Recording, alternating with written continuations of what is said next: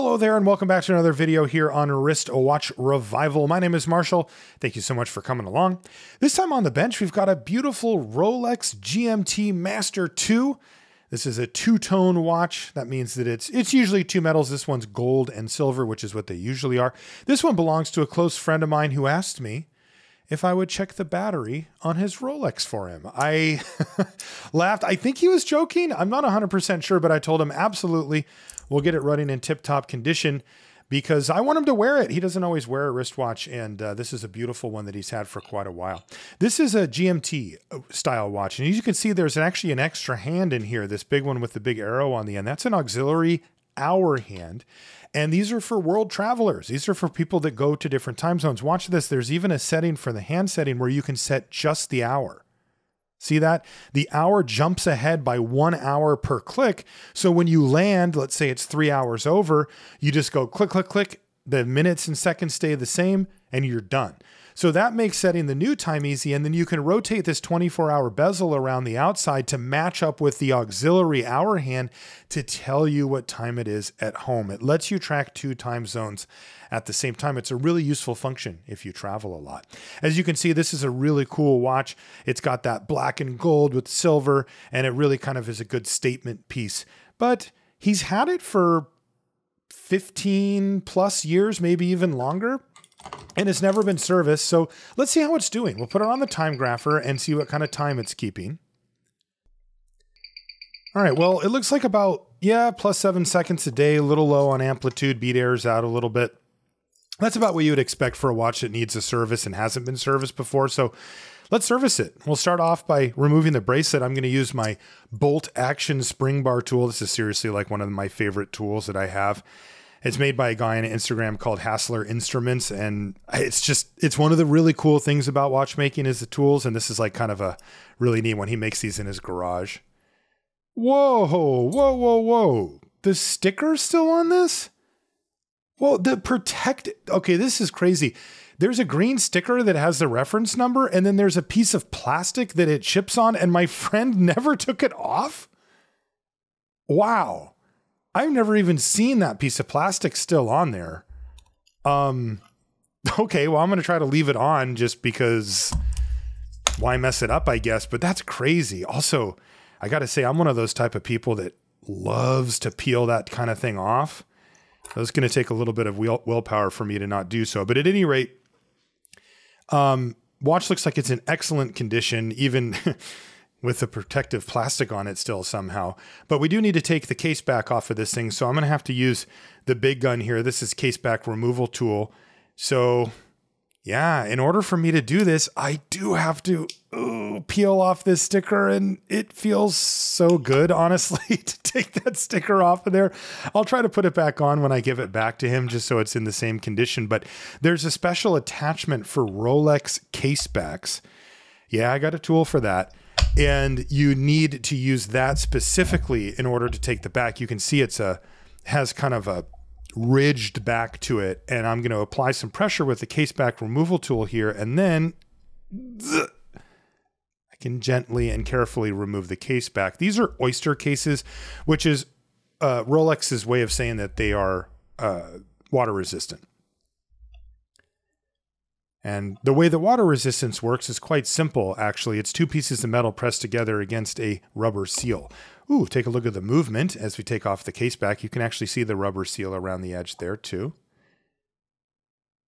And this is, of course, an automatic movement. Rolex calls it a perpetual. That's their word for automatic. Oh, most companies just call it automatic, but some of them have some branding beyond that. We'll take off the crown and the stem now.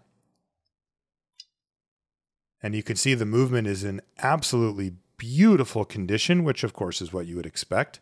Rolex has come out of the movement back kind of an interesting way. You screw down these 2 screws and then you turn the movement about a quarter of a turn, and then it just falls out the bottom like that. And you can see that's it. The movement's out. Rolex, they make really good watches. And I know that sounds obvious. It's a freaking Rolex, right? Of course they make good watches, but they make really good watches. I mean, these things are so well built, so well thought out. I'm going to line up the hands here. so that I can remove them. It just helps a little bit if you get them all kind of pointed in the same direction so you can get the hand levers under them. But yeah, Rolex makes really great watch, but they also do it in their own way. Like no other company does it that way where you turn the movement inside the case and then take it out. That's just not a thing that you see. And there's a few other things that you'll see as we tear apart the watch that are specific to Rolex. But I love the way they do things. They're really an incredible company. You know, they make, you know, over 1 million watches in the course of a year, which is a staggering number. And if you've ever worked in any field where something gets produced, manufactured, you'd know that keeping the quality that high on a number that big is nearly impossible, and they do it. Another interesting thing about Rolex, they're a nonprofit. They're not a profit-for-profit company, which is kind of weird. But that means that they're, you know, privately ran nonprofit. They're not, you can't buy shares in Rolex.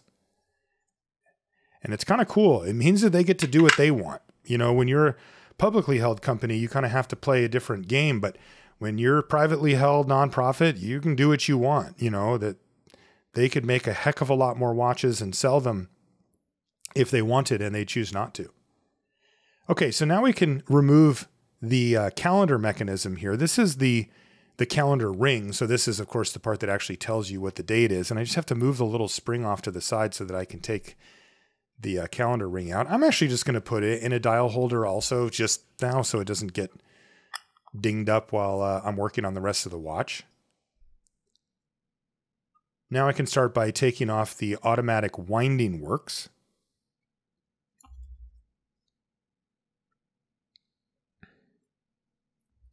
Rolex was one of the very first companies to popularize and introduce automatic mechanism.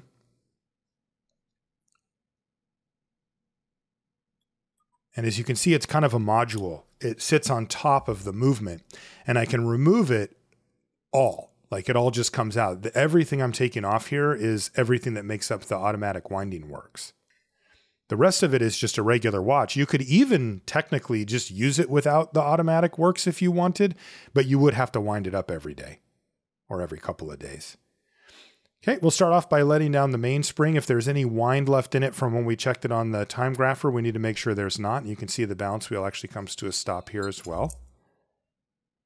Now we can flip the movement over, now that it's not running, and continue with our disassembly.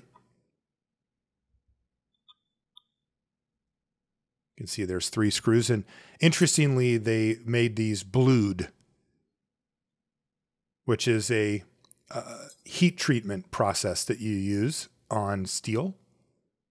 But they did it this way so that the watchmaker would remember that those ones go on this plate on the outside and not anywhere else on the movement, which is another nice touch.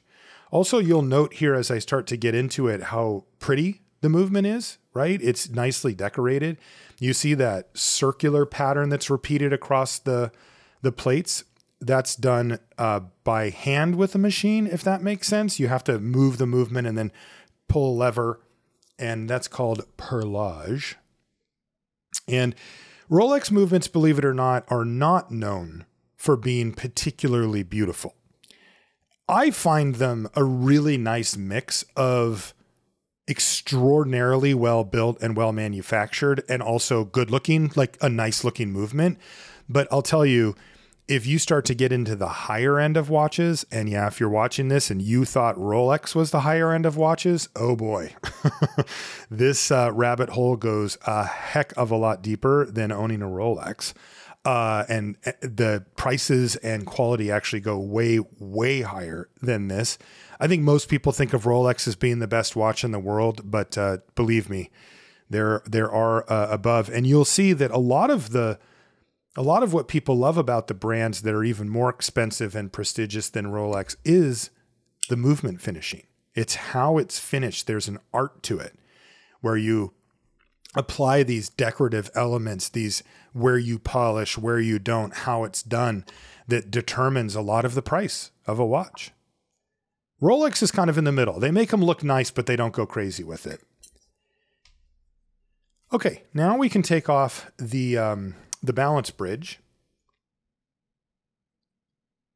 That's 2 screws, and then we can loosen the bridge here and just remove the balance complete, as it's called. That's the bridge, the spring, the wheel itself, all of it. And it comes out nicely here. We'll just carefully set that aside. And we can continue with our disassembly. This is the ratchet wheel.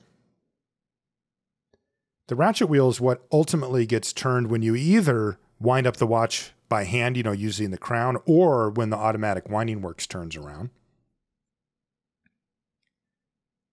And this is kind of an intermediary wheel that allows you to use one or the other. And we'll just remove it now. Again, other watches don't use a part like this. This is a Rolex thing.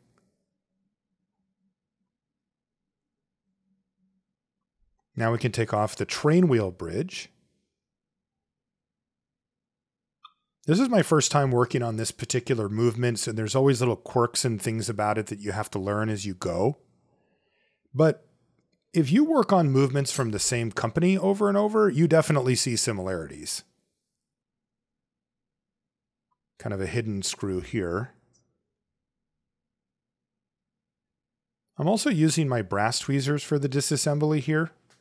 They're a little softer than steel, so they have less of a chance of leaving a mark on the metal. For a watch this nice, I'm more concerned about that. I want to return this to my friend in the same condition that he handed it over to me in. All right, we can take out the train of wheels now.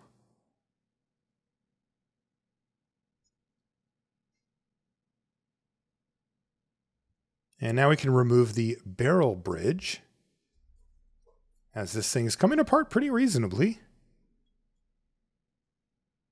Fully jeweled movement here as well. That means that anytime there's a bearing where it's going to be metal on metal, the watchmaker or watch manufacturer has the option to put a jewel in that spot, which is made out of synthetic ruby, which is much, much harder than steel and provides a really great flat bearing surface.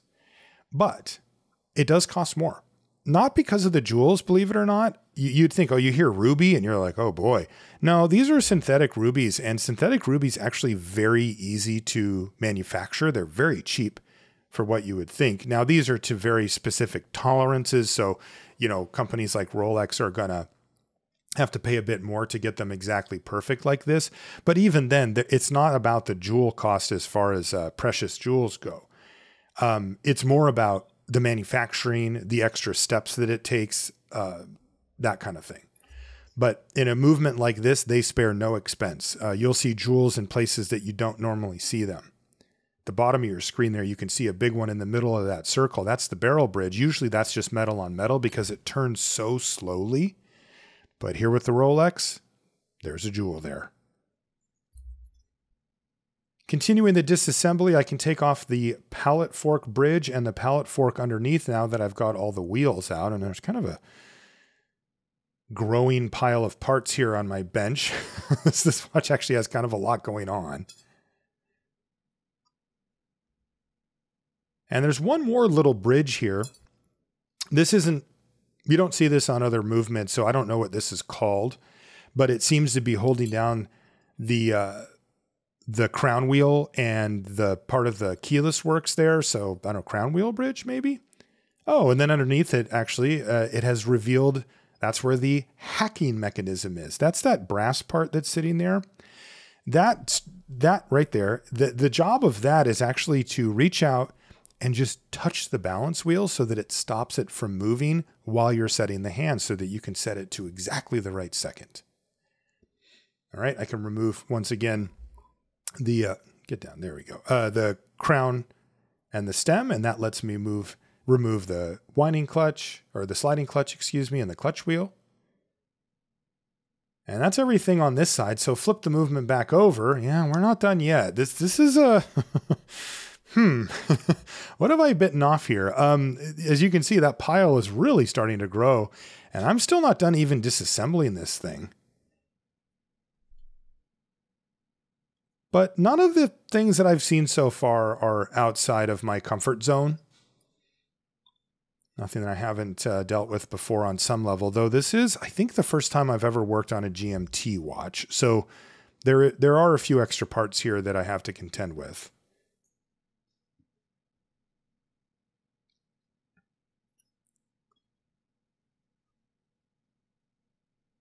Okay, can take out the setting lever now.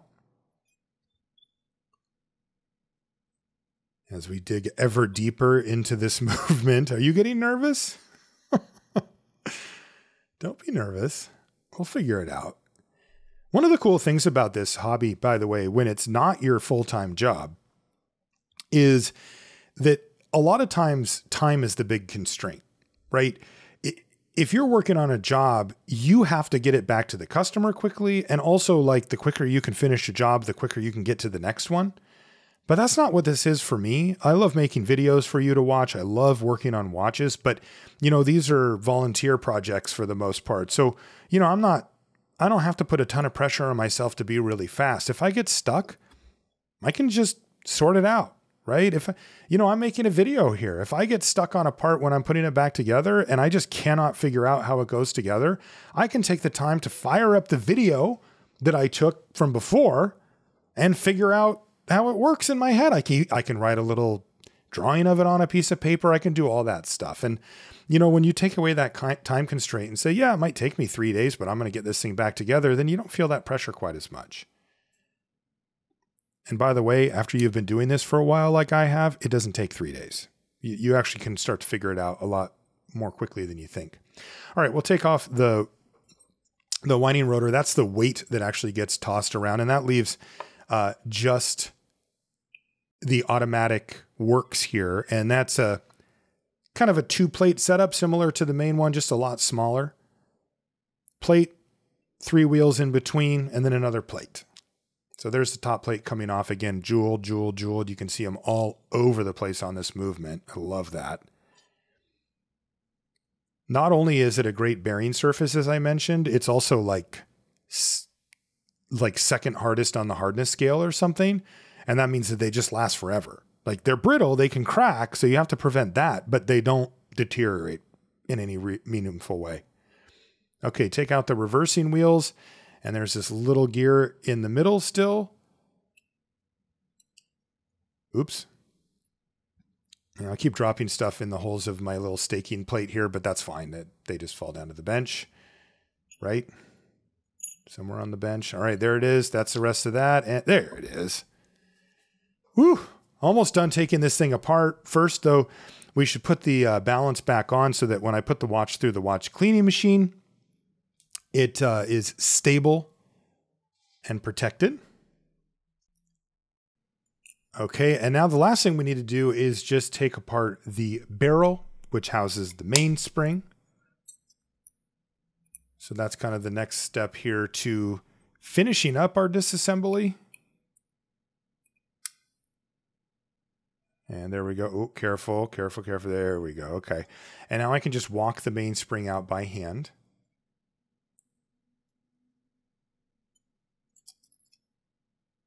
And there we go. Mainspring looks like it's in really good shape still as well. This watch, all told, hasn't really been used that much. So hopefully just a good cleaning and regulation, and we can get this thing running perfect for my friend. So now we can put all the parts into the little cleaning baskets. I've got a few different sizes here, the little ones for the little parts, and then a bigger basket to hold the bigger stuff, so that we can put this thing through the cleaning machine, which will remove any residue, dirt, oil, anything, and get it absolutely perfectly clean. This is the machine here. It's pretty clearly a vintage machine. They do still make them. You can buy a new one. In fact, they make automatic ones that will do a lot of this motion for you. But for somebody like me who's not doing a high volume of movement cleaning, this is perfectly adequate. In fact, it's actually really sweet to use. It just has these cool old switches and lights on it and stuff. And I love it.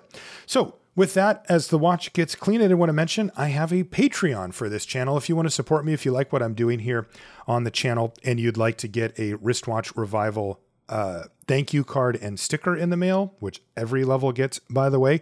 You can check out patreon.com/wristwatchrevival. I'll put a link to it down in the description. And I just wanted to say thank you so much to everybody who supports me on this channel. It really does mean the world to me, and I truly appreciate it.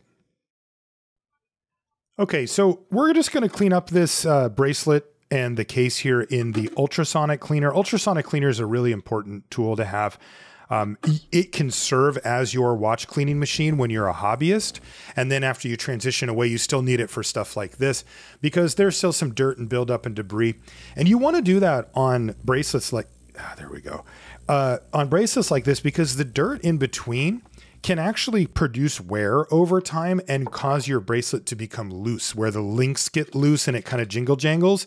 You don't want that. And putting it through a cleaner like this can really, really help. It's also, you know, non-abrasive, which is nice too, because I do want to keep this pretty clean to how it was when he got it. Now take a look at the movement all torn apart. My goodness sakes, there's a lot of parts in one of these things. I think when I started taking it apart, I didn't quite fully recognize how much extra complexity the GMT added, but in for a penny, as they say. We are off here. So let's get this thing back together and see if we can't get it running tip-top for my friend. The first thing we need to do here, since this is an automatic watch, is put some braking grease around the inside wall of the barrel. Now, this is a special type of grease where the mainspring can actually slide along it, but not too much. Because if you think about it, when you wind up a regular watch with your hand, it stops, right? At some point you go, oh, it's fully wound up and you can't wind it anymore. But what happens on an automatic watch? Because it winds up when you move your arm. So if you're just moving your arm all day, it's going to get fully wound up. Well, what happens is it actually just slides gently along the wall when it needs to. And this braking grease keeps it at that exact right tension. I'm going to use a different type of grease. This is for mainsprings, and I'm just going to run my fingers along the length of the mainspring with the grease on it. And what that does is just prevent any corrosion or sticking without being too overly done. Sometimes people put too much lubrication on the mainspring, and then it seems to get like attract dirt and dust and stuff. Yeah, I don't think that that's really necessary. So just a thin layer is good. Now I'm using my mainspring winders and my absolute favorite part. Oh, yeah. You know, it's like you got to rank them right. Like when the balance wheel kicks back up, that's probably number one. But this, when you put the mainspring in with the mainspring winders, that clicking sound, and then having everything just be contained in that barrel, it is nice. I absolutely love it. There's other ones that are harder to describe.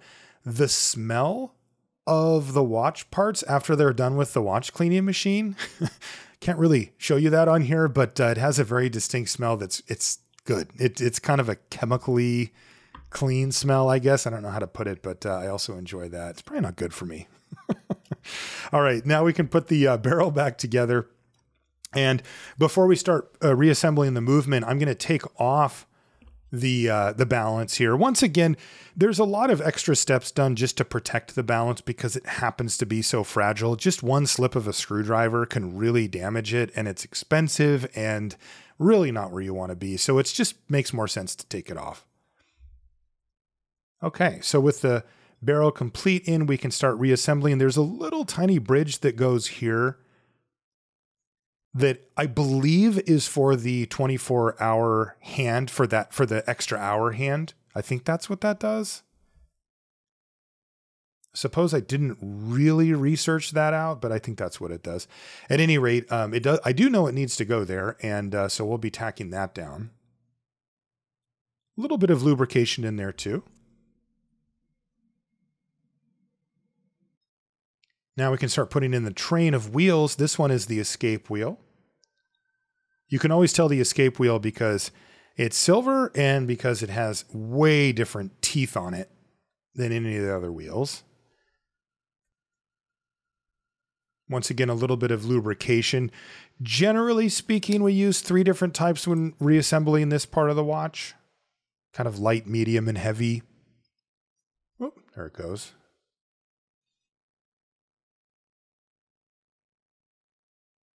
Okay. Okay, got that all set. And now, well, we can throw on the train wheel bridge once I get it lined up. this is often a very tricky operation. I'm going to use this stick to kind of give me a little bit of downward pressure. And I do mean did you see that? It just fell perfectly into place. See, this is what I'm talking about when I say that Rolex knows how to make a movement. Like, this is my first time working on that movement, and it just fell into place. Like, that can be a 12-minute operation of tweaking and, you know, getting it fine. Because you have to be so gentle. You can't just start screwing things down or you'll snap a pivot. And this thing just fell into, it's beautiful. It's that type of engineering that you really can only appreciate when you start working on it, right? You know, you can come up to me and tell me that your car has an amazing engine and it was really well thought out and all that stuff. But if I go to your auto mechanic who actually works on it, then I'll know, right? If they say, oh no, they really thought this out. They knew, you know, that the mechanic couldn't get to this part, so they moved it over here, and, you know, to really show that kind of holistic viewpoint on it. And they certainly have that here. And you can see that things are moving quite freely here with the barrel and the train wheel. So we'll go ahead and put on this. I think I called it the crown wheel bridge or something. Crown bridge? I don't know. I'll have to look up if there's a specific name for it. Again, it's unique to Rolex. Other watch brands don't have it, but I can just put that on. I'm going to use a little bit of medium viscosity oil here to set up for the next wheel here. This is that kind of intermediate wheel. If you see red grease, that means that it is that intermediate level. It's for things that are, you know, under a decent amount of load, but not a ton. That's when we tend to use that.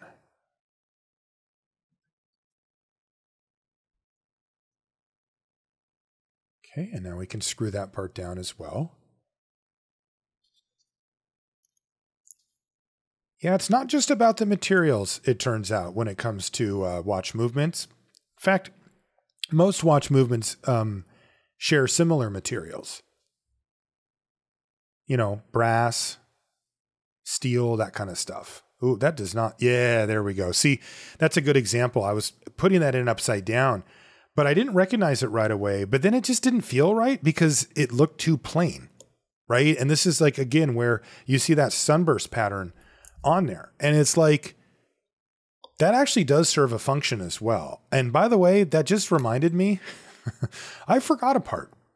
So on this crown wheel bridge, remember how the hack was underneath it? I did not replace the hack.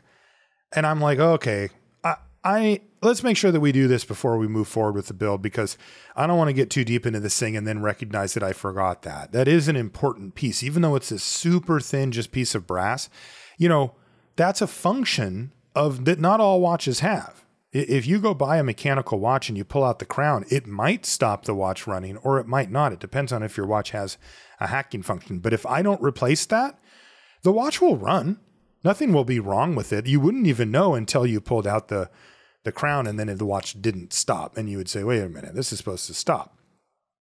But I got that back in, replaced that bridge, and now we can continue with getting this ratchet wheel in place. Just going to kind of secure it with the stick so that I can tighten it down. And flipping the movement over, I can continue by putting together the keyless works. So we'll start with the clutch wheel and the sliding clutch. Now you see I've switched over to blue. Remember I told you that the oil was red? This is blue. That's grease. That's actually a thicker compound that's used for parts that are under a pretty decent amount of load and are metal on metal. Back to the red, you can see I've got it in those little cups. That prevents any type of dust or debris from contaminating the oil. You also have to switch out your oil pretty regularly.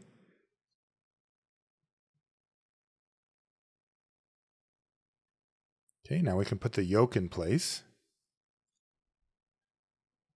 And a little bit of grease as well. I'm going to put it on this post. This is where we're going to be putting on actually a couple of parts, and I'll get a little bit of a head start here as well and put a little bit of the grease along the edge of the yoke because that's where a spring will be touching it. And I'm going to go ahead and put that spring in now. It's called the yoke spring. trying to stabilize it, and then there we go. Ooh, don't jump. Don't. Okay, yoke springs, born to fly. I'm telling you, if yoke springs could get a tattoo, it would say born to fly, because those things jump. And they can go far too, because those are not really thin springs. They're actually like relatively thick. I'll tell you, I've been, I got the old flashlight and magnet out for yoke springs in my day. I'll tell you that. Okay. Continuing with the keyless works build, there's a couple of little intermediate wheels for the minute hand and the hour hand. Those transfer that turning motion of the crown up to those. It's called the motion works, the part that controls the hands themselves. And this one has a fairly complex motion works because it is a GMT watch. So it's not just hours, minutes, and seconds. It's also a second hour hand in there. I can put on the cannon pinion now. And the minute wheel. That did not seem to sit right though, did it? No, there we go. Just had to work it a little bit. And then there's this sort of elaborate cover plate that goes over all of the keyless works here to kind of finish it off. It's even geared. It's got a wheel built into it.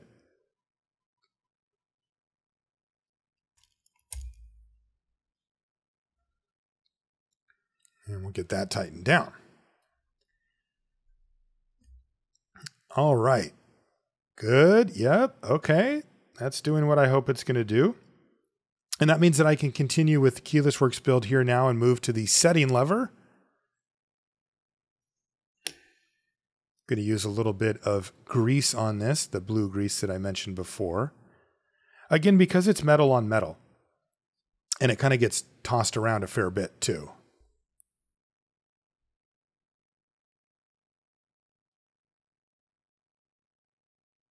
There we go. And now there's a spring, actually. This doesn't look like a spring. It kind of looks more like a plate, but that's actually a spring.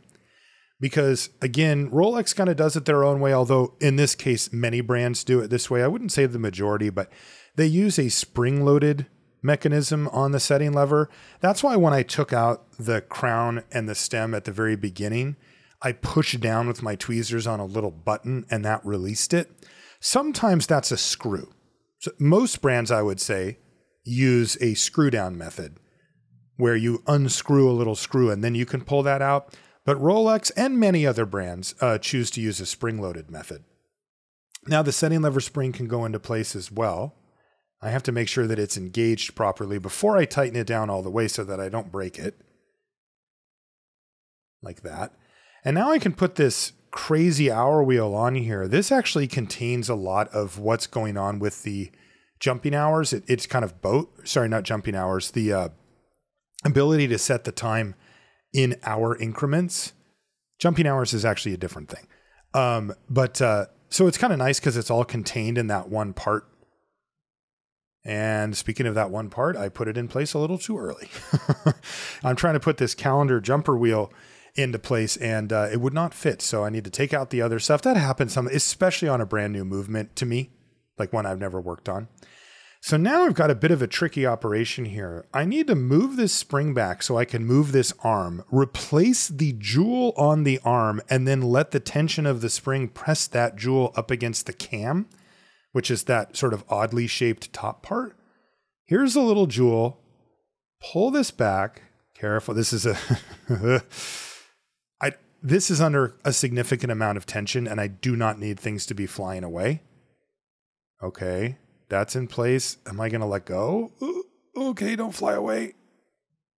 Okay. Okay.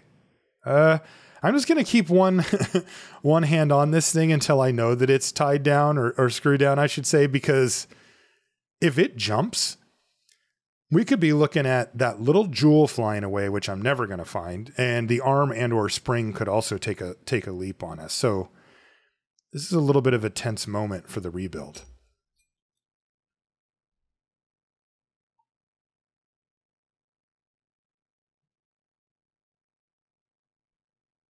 Whew.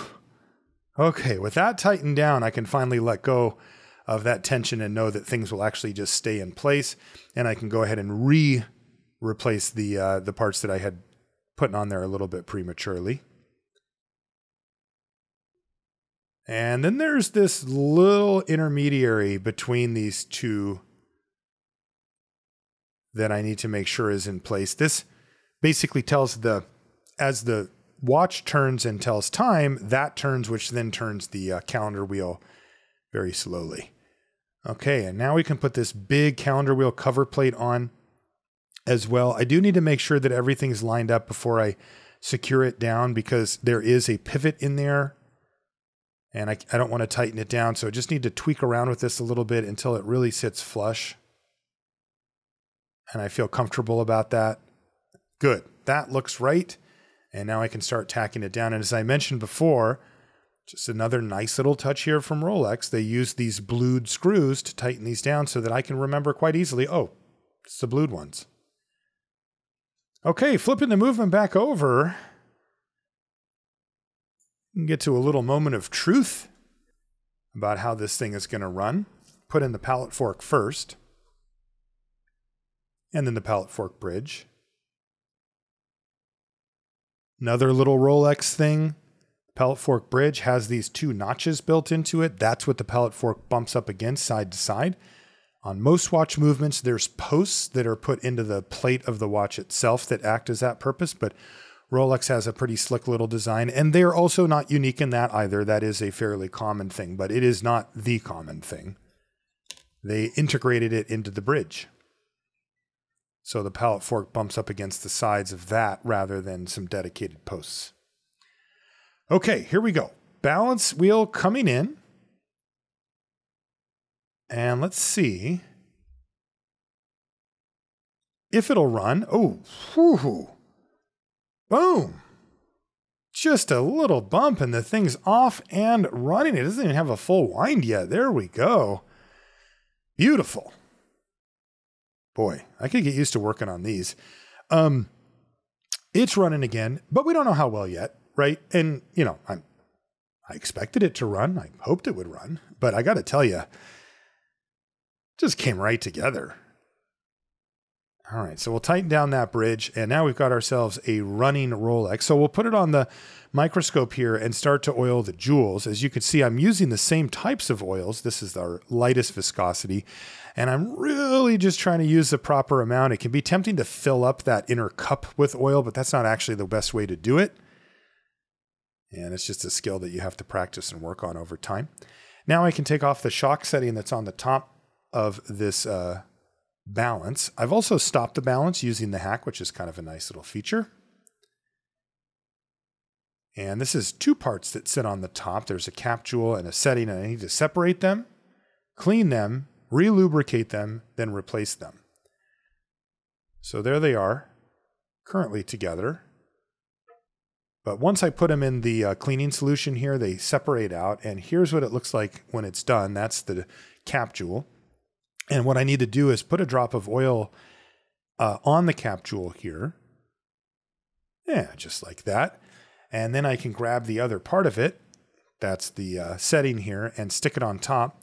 And if I flip it over, the oil gets suspended in between the two, and now I can replace it back into the movement.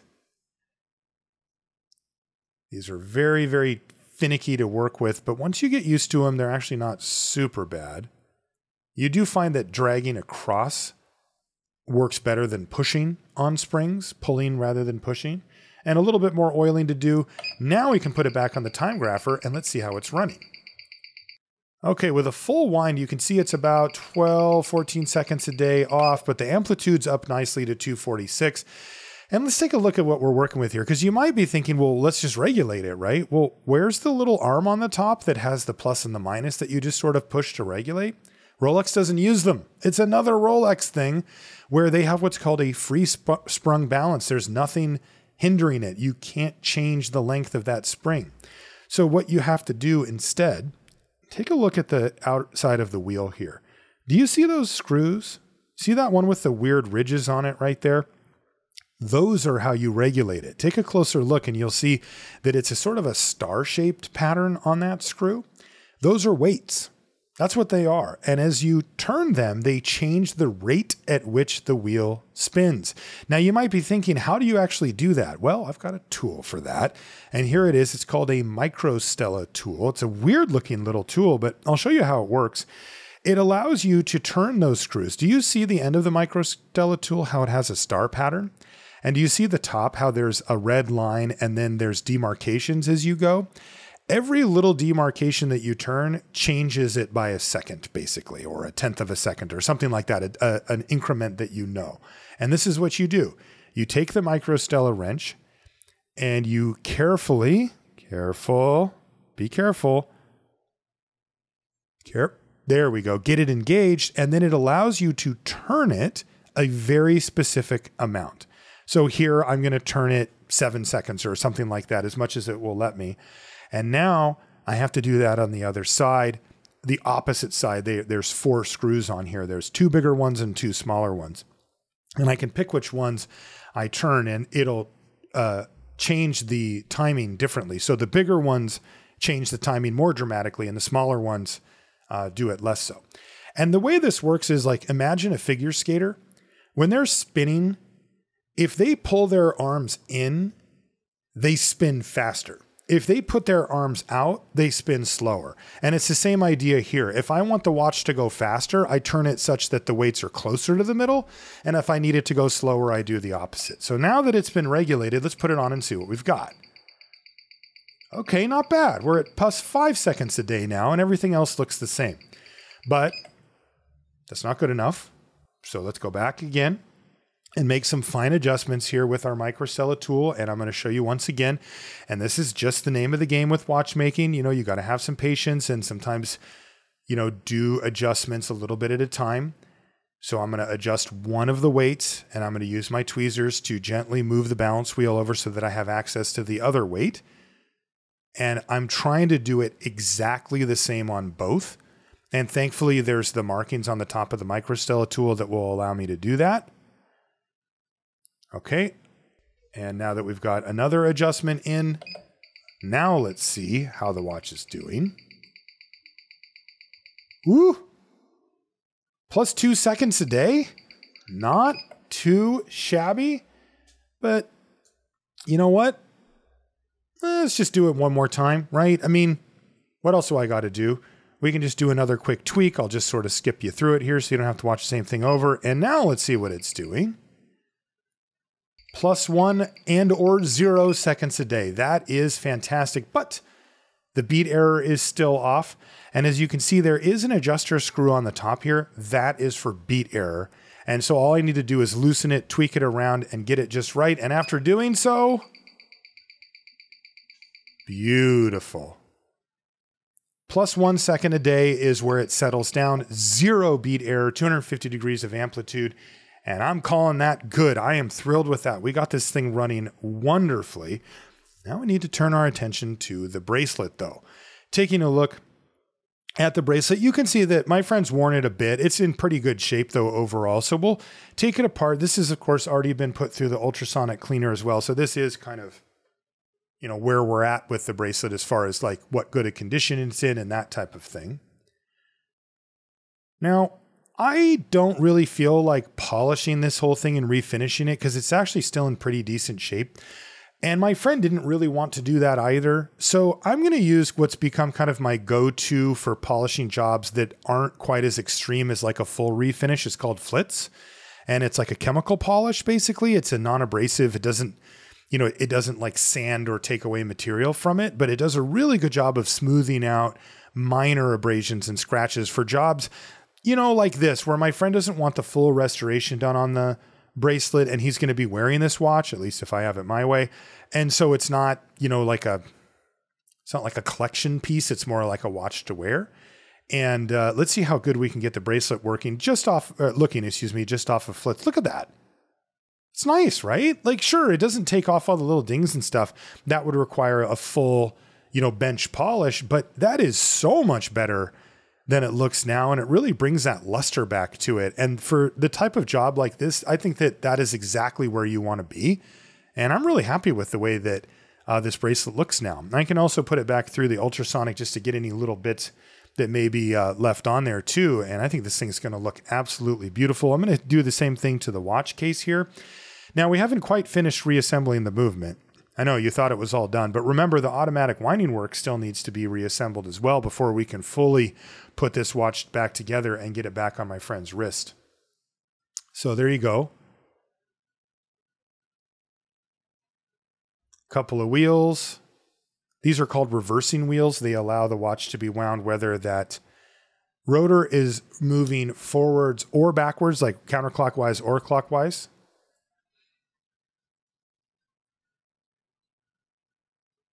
Okay, so it's coming back together. And now we can put the top of the sandwich. Does that work for you? That's kind of how I see it. I think I tend to view the world through the lens of sandwiches sometimes. It's probably not, not the best way to do it. Little bit of light viscosity oil here on the top. And now we can continue with the calendar rebuild. So of course that does mean that we need to put this calendar ring back in that's going to actually tell us what the day of the month is. And that just means moving the little tensioner on there out of the way. And now there's also this little clip that kind of moves back over to hold it in place as well. And let's just make sure it's working. Boom, clicks right over. That's exactly what we want to see. And once again, yeah, that looks just about right to me. Okay, now we can replace the dial. The dial on this watch is gorgeous. It's in perfect shape and it's this beautiful kind of lacquered look. It might even just be lacquered. I'm not actually sure, but it is lovely. And of course, it's going to need the hands to go back on as well. So I'll start by putting on the hour hand.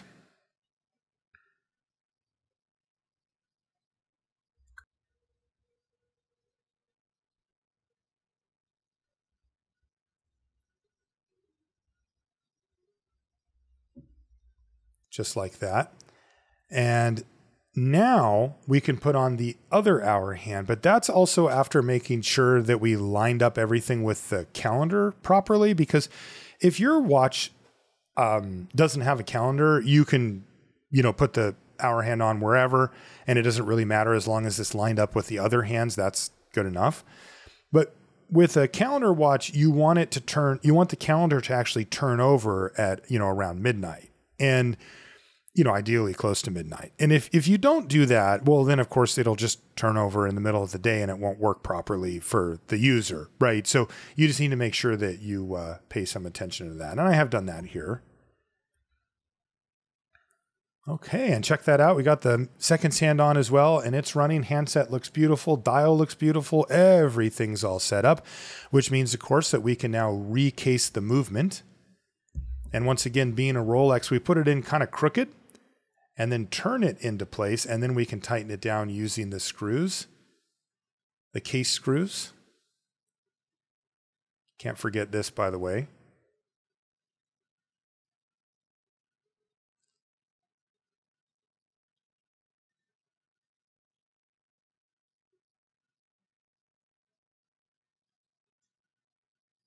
Okay, and now I've got a new gasket here as well, just in case the old one was getting maybe a little bit brittle. And I can rub it in this cleaner. This is a sponge that has like a silicone grease on it. And it rubs up against it to kind of clean and prep the gasket properly. And also leaves a thin layer of that grease on it, which helps with waterproofness as well as installation. Okay, putting on the automatic winding works here is one of the very last steps. As you can see, it's working well. The gears are turning, which means that it's actually winding up the watch. Make sure we get this gasket seated properly before I put on the case back once again. It still has that sticker on it. And take a look at this watch. Isn't this thing gorgeous? It's a really distinct look, right? They don't, two-tone watches aren't very popular these days, although they're making a little bit of a comeback. But this one kind of really owns it, and it has a really nice overall kind of impact, I think. I think it's just a cool look. Let's get the bracelet installed back on this watch. And with that, we will be finished. It's running beautifully. It's looking good. And I just got to get my buddy to wear this thing a little bit more often because it looks so cool. And take a look at it. What a lovely watch, huh? A Rolex GMT Master II from the early 2000s in two-tone that's now running and looking great. And I'm really happy with it. And I hope you will be as well. Thank you so much for hanging out with me for this servicing light restoration here on this GMT2. This is one of my favorite watch models, and it was really fun for you to join me, and I really appreciate it. If you want to find me on Instagram, I do post kind of in-between project updates and stuff like that over there. It's wristwatch_revival, and I just wanted to reiterate my thanks to you for hanging out. It really does mean the world to me that you spend some time on my hobby of watchmaking, and I'm glad you're here. We'll see you next time.